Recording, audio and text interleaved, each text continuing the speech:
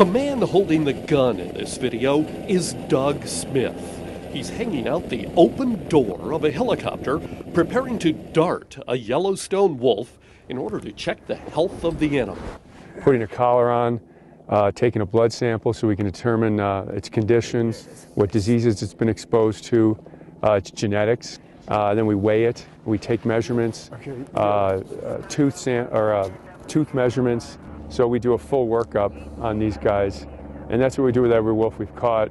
We've probably got the largest data set on wolves in the world. Smith saw it all when it came to wolves.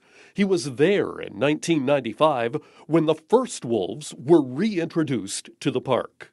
He saw the initial explosive growth of the wolf population and then the crash. It's been flat ever since about 2008, around 10 packs, 100 wolves, as compared to a high of 16 packs, over 170 wolves in the early 2000s when they were preying on that huge elk population. An elk population that declined drastically as wolves increased.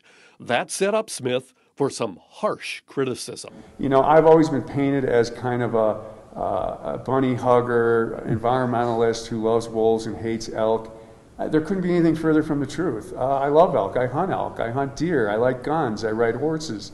You know, those are common ground things but you know, I like wolves too. We will greatly miss working with Doug. Guide Kara McGarry of Gardner says perhaps Smith's greatest strength is his ability to communicate. He's pragmatic, he's practical, he's so genuine when he talks about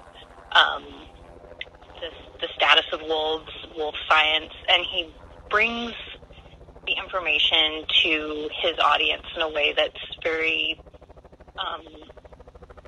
it's very approachable. It's not academic. Yellowstone, I think, is better than it's ever been. At the same time, Smith says Yellowstone is as carnivore-rich as it has ever been.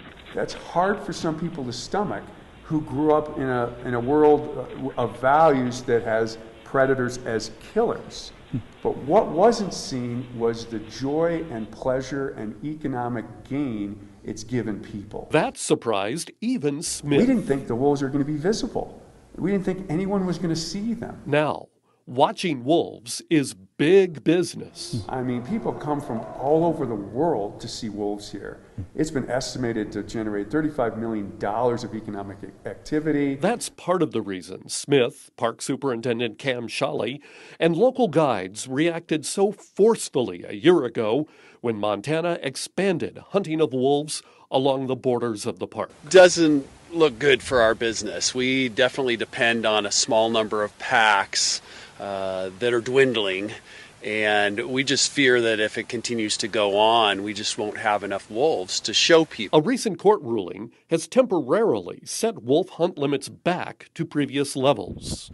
While the issue is far from settled, Smith says, look at the facts. This is a big part of life here, and it's an economic driver, and we've managed it. That management, overseen largely by Smith, is gaining high praise from Park Superintendent Cam Shawley, who says, quote, Doug epitomizes the very best of public service, and we thank him for his incredible contributions to wildlife conservation in Yellowstone and around the globe.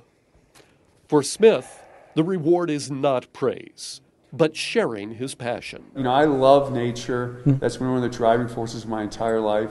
To see people connect with nature like that is not that common in this world today. I mean, it's actually rare, and I think we need more of that. And so that really, and I hate to use a tired phrase, but warms my heart. And, you know, it's mostly about the wolves. If I had a small part of it, well, all the better. Smith worked in Yellowstone for 28 years. John Shearer, MTN News.